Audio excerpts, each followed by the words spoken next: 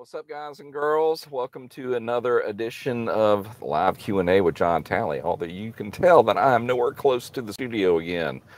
I'm just sitting at not a truck stop, but a little country store on my way to Roebling Road. So you can guess I'm going to play with my car again. Except I've got that, I do have my little pit bike with me, finally. Little 73 CT90. So we'll have a little fun this weekend. My son's and his soon-to-be wife are driving up. Well, they hadn't left yet. I got a 5-hour drive. They've got a 7-hour drive. So I feel sorry for them just a little bit, but not much. But we'll answer a few questions here if anybody wants to drop in. And if not, then shoot. I'll pack up my laptop and be on my way. But let's start off with any questions I may have missed last week, and see if any of y'all join up, and then we'll go from there. Ice Cream Man, what a handle! I love these things. Anything for a 2006 Suzuki LTR 450 that's bogging out? Well, it's one of two things happening here. Either A, it's not getting enough fuel, or B, it's getting too much fuel, and that's choking it. I would lean toward probably the first one. It's not getting enough fuel. So let's take especially a 2006, getting a little long in the tooth. Maybe you let it sit up a little too long and your jets are getting stopped up. So I would say let's start by making sure our float bowl is clean and all the jets are cleaned out. So have we done that particular carburetor? No. But I guarantee you can go to any of our basic carburetor cleaning vids and at least get an idea of what you may need to look at. Okay, Brett's Random. What would be the issue if my fuel pump on my GSXR primes sometimes and then other times fails to prime? My bike, I do. Okay.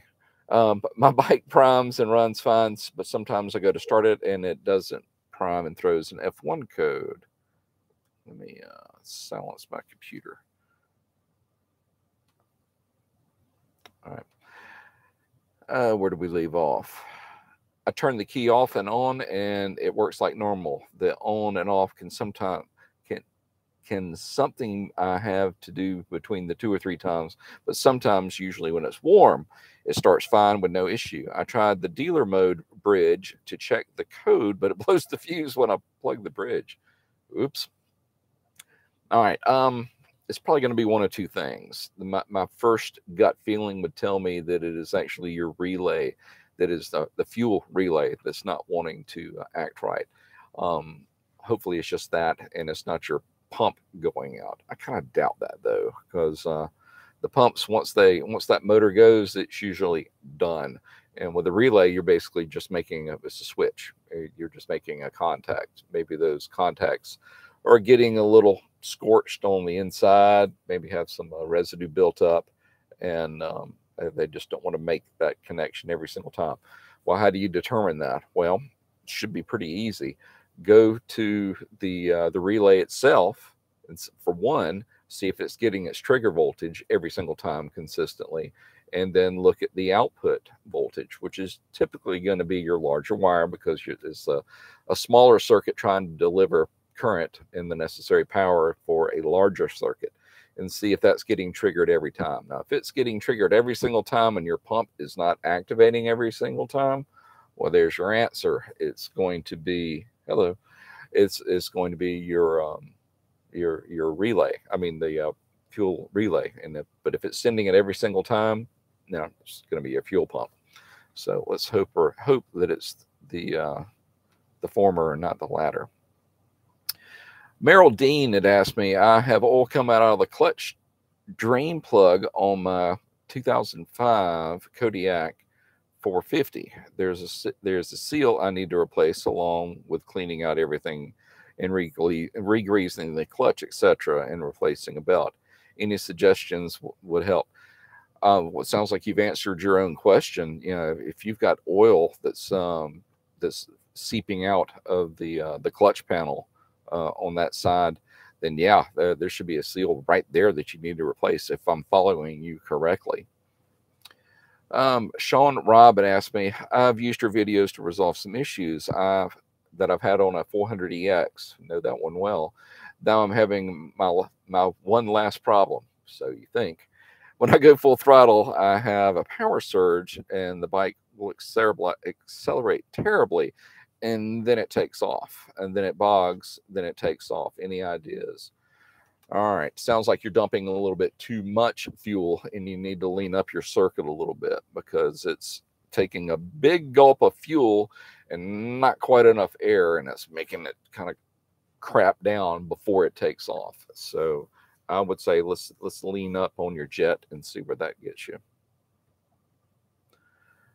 Raymond Eli, and that'll be the last one from last week.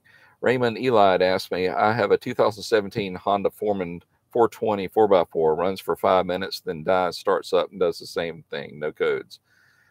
I think I may have answered this one last week, and it just got caught up. But if not, we'll do it one more time. More than likely, that is your ignition coil going out. Is when they're cold, it'll usually have enough. What's the right word I'm thinking of? Voltage to go ahead and send that spark out. But as it breaks down, it gets hot. Those windings start to break down, and then it stops working. So in other words, it shorts out because of the heat. So I would say let's try replacing your coil and see where that gets you. All right, let's swing around and see if we've got a few people. Yes, we do. So we will answer some questions here. Philip Marsh is asking me, I have an 04 KFX 400. I don't think he finished his question yet. So, Philip, continue your question, and I'll see if I can answer it. But I'll try to remember with my limited short-term memory an 04 KFX 400. All right. That coal miner. Hello, John. Hope you are well. Yes, I am. I have a 2008 TRX 700. I always thought that was an interesting unit. A sport model with an independent rear suspension. Changed D-plug, air filter, ran injector cleaner through the fuel, but it still bogs when giving gas. Check the valves in there or inspect barely. All right, you telling me they're barely inspected, or they're barely inspected on the tight side? Might want to go ahead and loosen them up a little bit. It sounds like you've done everything correct, and that is a fuel injected model, is it not? I thought I remember it being fuel injected. Oh, well, of course you said it is. You ran fuel injector cleaner. It still bogs. Are we sure the fuel pump's delivering enough pressure? If I remember correctly, that one should be around 42 psi. But I caution you not just to check it with it idling. If at all possible, especially if you have access to a dyno, put a load on it, because I've seen them, just sit there and just idle and it'll hold fine at whatever PSI. But when you put that load on there, it couldn't deliver it. And that may be what's happening to you. And it may not be so much the fuel pump itself. It may be the filter going into it. It's pulling in enough to make it run normally at idle. But when the demand comes and it really has to pull through the necessary fuel for it to run right, it's choking. So I'd say let's put a gauge on it, see what it reads, see if it actually pulls under a load. And if you don't have access to it, well, go ahead and pull it out of the fuel tank and take a look at that filter. It's basically shaped like a bag on the bottom of the pump that may be gummed up. He also added, also had as a Lex fuel programmer and tried different setting, but still bogs. Last thing checked was compression. The compression was good. Well, even with the fuel programmer, that may be an issue. I'd take a look at your fuel pressure first, and then I would probably swing around to the fuel programmer. I've had even the dyno jet ones. We thought we had it tuned perfectly. It was actually on our Razor 900 we did several years ago, and it would lose its tune. We'd reprogram it, and it would lose its tune again. Eventually, we just took the damn thing off, and I can't remember what programmer we used after it, but it was a programmer that was causing all of our problems. Hey, my co-pilot is here. Everybody say hello to Gail. Hello. Hello. reset this up. There we go. I'm so easily distracted, but she's a great distraction in my life. Yeah, but let's take a look at the fuel pressure from the fuel pump, and then come back around and maybe consider maybe that fuel programmer is having an issue. Hopefully not. ATV Doctor, how's it going, JT? Thanks for helping all the guys and gals out there. Well, you're very welcome, and hello to you. Oh, who's next? Grammy Sweets. John Talley's a sexy man.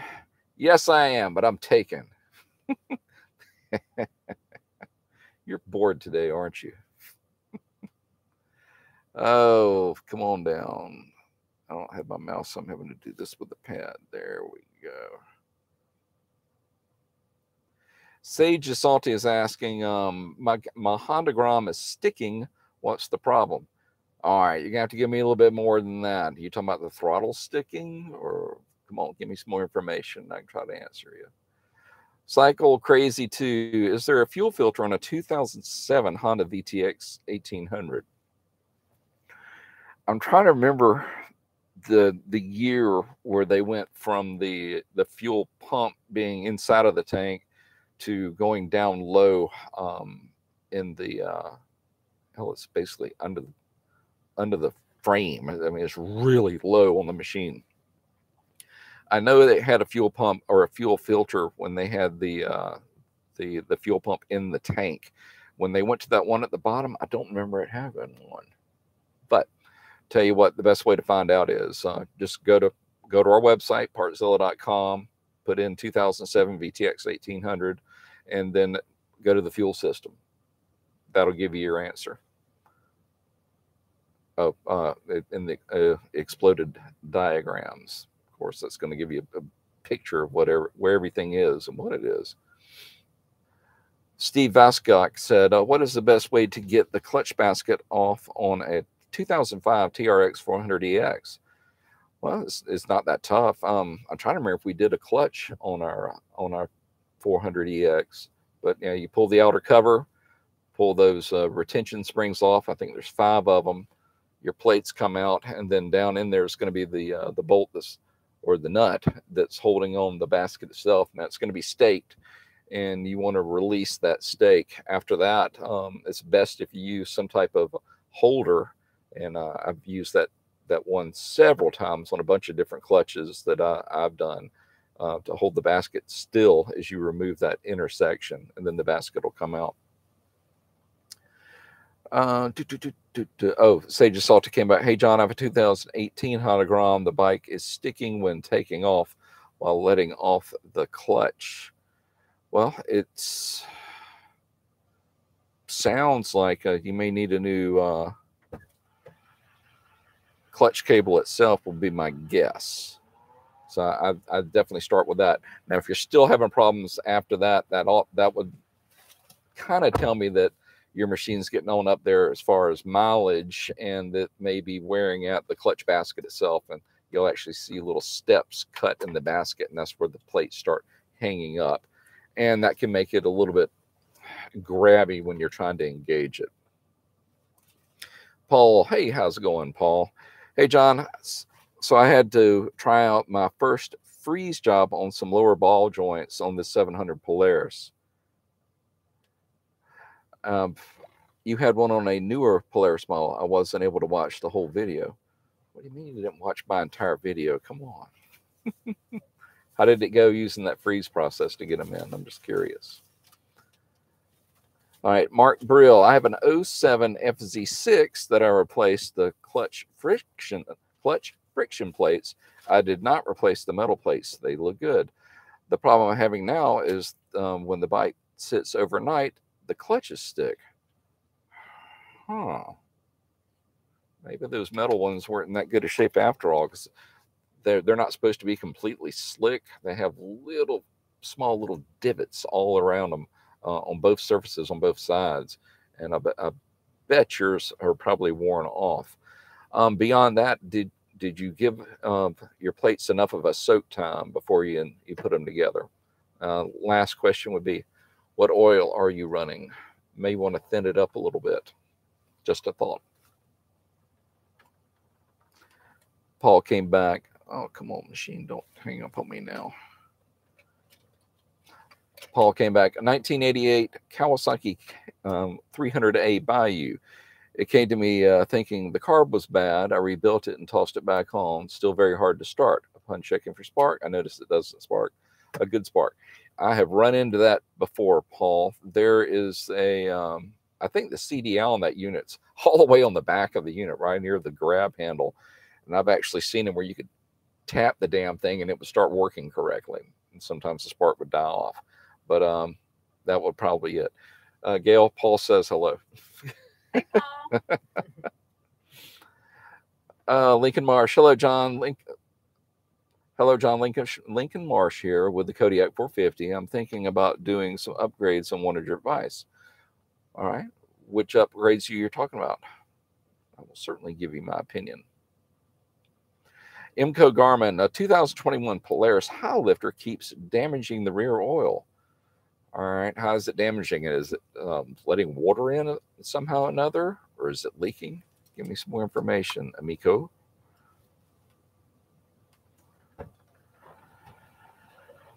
Steve, New Zealand. Hi, John. Yamaha Viking occasionally, maybe once in 20 starts. Clicks prior to starting the battery test finds.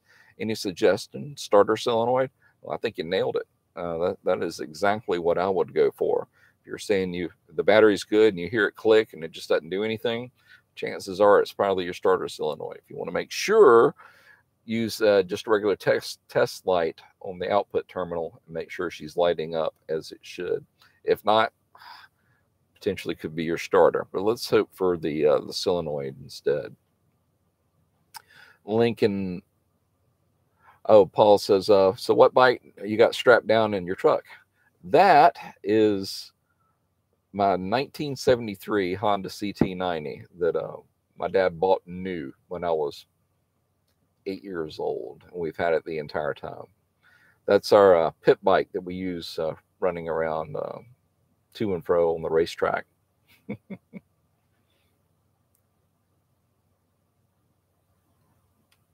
Lincoln, oh, quit doing that. Lincoln Marsh came back first. Exhaust tip. That's the idea, right? Will this cause anything, problems, or damage? Will the tip add power or with more flow, or do you need a few controller win or as is?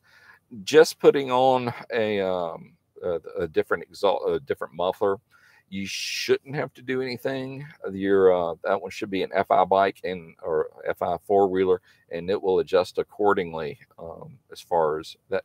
That's within its range of plus or minus, I think 5% that it can send or retard fuel going into it. So I think you'll be fine on that.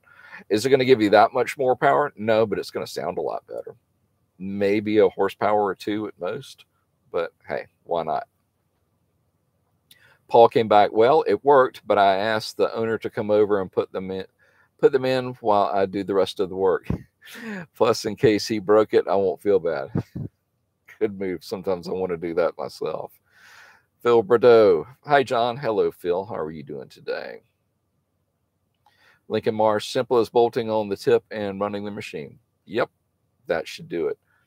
Second upgrade? Well, what are you considering? Phil came back. Thanks for helping us in the field. I'm looking forward to that valve clearance video for the GL 1800 Gold Wing. Hi, Gail. She just stepped out again. Yeah, we still have to do that Gold Wing, the valve adjustment. We did just finish up the clutch installation for it, and I think that's getting put live here in the next couple of days. All right, scroll back up. There we go. Phil came back. By the way, I have a 1973 Yamaha TX750 that I'm rebuilding. I will let you know how that goes. Well, do. I love it when people revive older machines. Cycle Crazy too. Thank you for answering my question on the fuel filter. Been to your site, can't find the filter, hence the question. Fuel pump is at the bottom of the frame, so it was that one. So that would tell me that it does not have a fuel filter, because that unless that fuel pump has one that's integrated to it, which I don't think it does, it doesn't have a filter.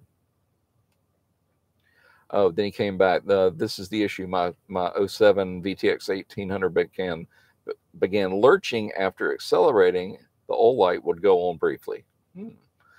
I changed the spark plugs. The old ones were fine, but changed anyway. Well, I think you may be heading in the right direction. And as I advised the other guy with the fuel pressure, I think you need to check yours and see where it's at. Let us know. Amico Garmin, 2021 Polaris Highlifter real oil seal blows out on the bottom of the seal. I replaced it twice. Huh.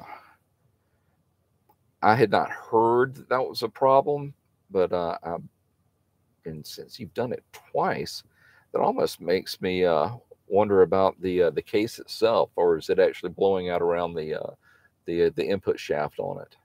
So I would hazard to guess if there's something wrong with that shaft, that it's allowing it to wear out prematurely. Maybe it needs to be replaced as well. Not exactly the cheapest thing to do, but maybe that one piece you could replace instead of having to do the entire shaft itself. Lincoln asked me adjustment that needs to be done. You shouldn't have to do anything. Your machine's gonna, if indeed it is fuel injection, as I think that it is, it'll automatically adjust within a certain range, plus or minus 5%. Cycle Crazy too. It sounded great. Ran for 5 miles. Then upon acceleration, got the slight lurch with the oil flash. Tried getting on the highway. Couldn't go past 58 miles an hour. Didn't push it because I thought afraid of it lurching. Thought someone that could be wrong. Would you start with fuel pressure? Absolutely. That's where I would go. Oh, sorry. There was a cap on how long the question could be without it breaking up. There's one other thing you should check, Cycle Crazy. The engine, it has to be able to, it's vented, and if that vent is stopped up, that tank is going to act like a vacuum, and it's not going to deliver what the fuel to the pump itself. So check that and make sure that she isn't stopped up on the vent side. Lincoln Marsh, sorry for the choppy text questions. The text box only let me text so much at a time, so I had to split it up in several comments. Not a problem. Paul said, I've not looked at the schematic yet for this 2003 Grizzly on the lower ball joints. They look like the ones from your video with a clip, but I'm not sure yet. I can't remember off the top of my head, but that could be the case. And Lincoln, Lincoln, what are you saying about the clutch weights? I missed that connection. Oh, clutch weights. I've learned that my 22 Kodiak has 18 gram primary clutch weights, and the older Grizzly has 14 grams. Damn, that's a big difference. I wonder if they were changing the spring rates as well, and that's why they went with the heavier weights. Well, all right, guys, it's 3:23. I still have a Mr. Original Concept Garage. I made it. Well, great. I'm about to check out, and now you show up. Hey. Oh, Lincoln's asking, will going back to the 14 gram weights be a good weights be a good upgrade? It'll make the clutch engage quicker. I will tell you that much. Oh, Cycle Crazy. Sorry, can you be more specific with the engine vent? I recently widowed and learning as I go. I'm sorry to hear that. I'm trying to remember where that one vents. I can't remember if it's at the tank, the filler neck, or if it actually has a vent tube at the bottom of the engine. Then it goes back to the intake to vent where it doesn't vent to atmosphere. Once again, look on the exploded parts diagrams and see how many lines are coming out of the tank. If it's just the one, well, that tells me that the vent's got to be built into the filler neck, and that may need to be checked out a little bit better. Well, all right, guys, I am going to head out and go and get back on the road because our check-in's at 5, and I'll be a little bit late, but that's all right because y'all are important to me. Well, guys, I appreciate you swinging by and spending a little bit of time with us and sending me in some really good questions. Hopefully, I was able to get you pointed in the right direction just a little bit. And anybody else is adding some more questions in here, that gives me a good way to start off next Friday, God willing. So once again, everybody take care. Have a great weekend, a great week. And hopefully I will be back in the next Friday, back in the studio at 3 o'clock. Y'all take care.